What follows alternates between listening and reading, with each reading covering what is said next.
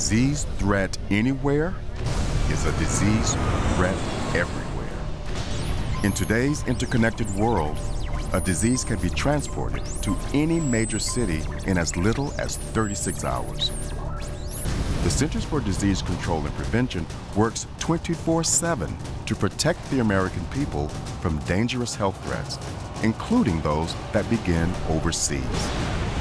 Outbreaks of Zika and Ebola remind us that health threats are not limited to one country, one issue, or one pathogen.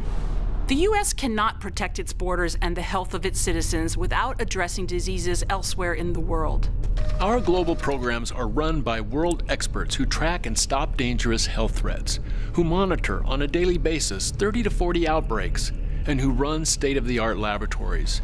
Since 2005, our 10 global disease detection centers have discovered pathogens in organisms that were identified for the first time anywhere in the world.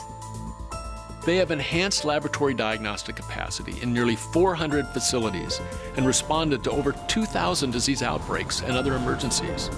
The work of CDC's experts results in life-saving research and programs, strengthens critical health services around the world, and protects Americans. But we know we can't be everywhere all the time.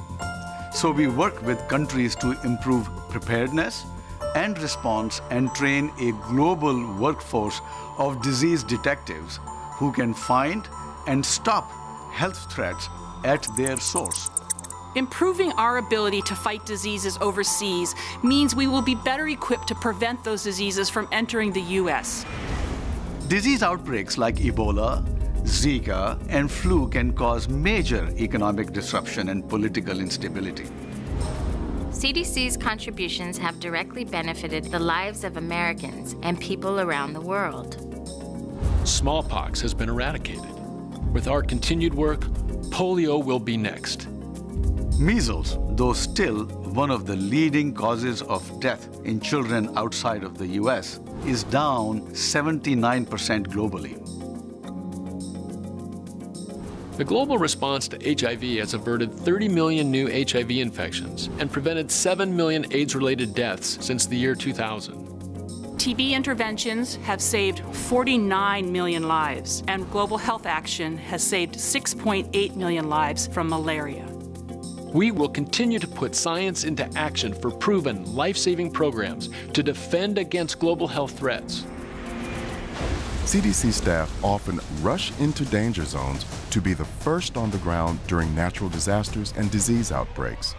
We work 24/7 to prevent diseases, detect threats early to stop them from entering the U.S., and respond rapidly to emerging health threats to keep America and the world healthy, safe, and secure. For more information, visit our website, cdc.gov/global. You can find the latest travelers' health information, resources for clinicians, and our global health newsletter.